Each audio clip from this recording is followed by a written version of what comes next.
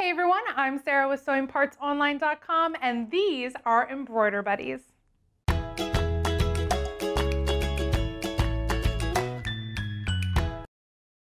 So these look like regular old stuffed animals, right? But they're not. They're actually an embroidery product. What it is it allows you to hoop the fabric and design whatever you want on it, be it a name or a picture, anything. Here's the trick. If you take one of the stuffed animals, you can see it has a zipper in the back. Unzip it, and this is where the magic happens. The stuffing isn't really stuffing, it's a pod. So by taking out the pod, this is the body pod, and the head pod, you've essentially got regular old fabric. This can be hooped, placed in your machine, and you can embroider whatever you want on it. As long as you have a 4x4 embroidery hoop or less, you can embroider a name or a picture on any one of these. Now, if you use the blankies, look how much space you have to embroider whatever you want.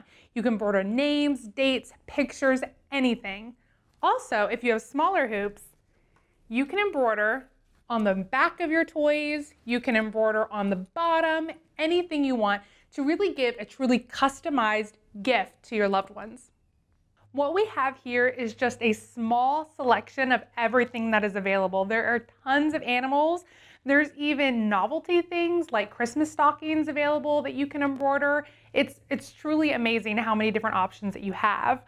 These are soft, they're warm, they feel like minky fabric. It's perfect for sensitive skin. And once you take all the pods out, this is machine washable, which is great if you have kids.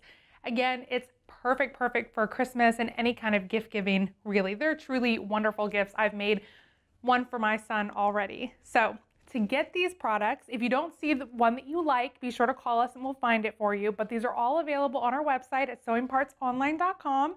Be sure to visit us on Facebook at facebook.com/sewingpartsonline, Twitter at sewingparts, Google+, Pinterest, Instagram, we are everywhere. And be sure to subscribe by clicking that button below for next week's sewing video.